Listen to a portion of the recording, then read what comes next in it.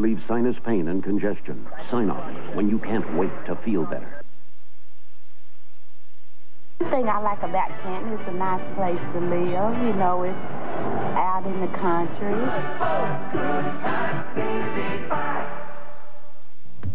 There are witches practicing their craft right here in Georgia.